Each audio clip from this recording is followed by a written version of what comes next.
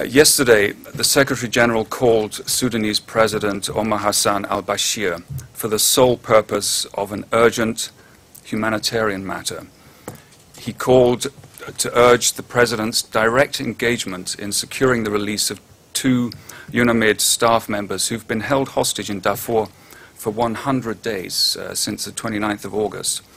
The government's been attempting to secure their release, but they haven't as yet been released, and one of the hostages is gravely ill, and the situation is critical. The President assured the Secretary General that everything possible was being done. The Secretary General also urged that the perpetrators of the 2 weekend attacks on UNAMID peacekeepers in North Darfur that killed 5 Rwandan peacekeepers be brought to justice.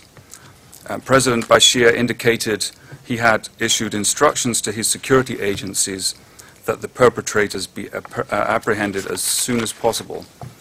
In concluding the phone call, the Secretary General expressed his appreciation of the Sudanese government's support for the recent appointment of Mr. Ibrahim Gambari as the new UNAMID Joint Special Representative.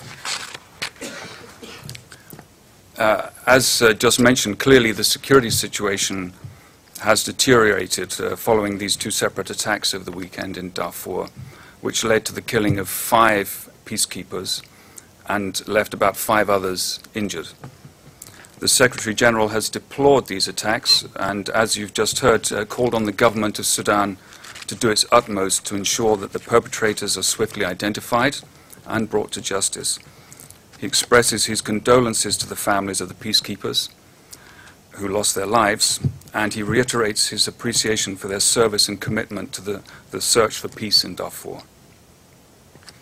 And in a related security and safety development, the acting Joint Special Representative of the African Union United Nations mission in Darfur, Henry Anyidoyo, today met with officials from the government of Sudan and various humanitarian agencies to sign the terms of reference establishing a new state joint committee for North Darfur.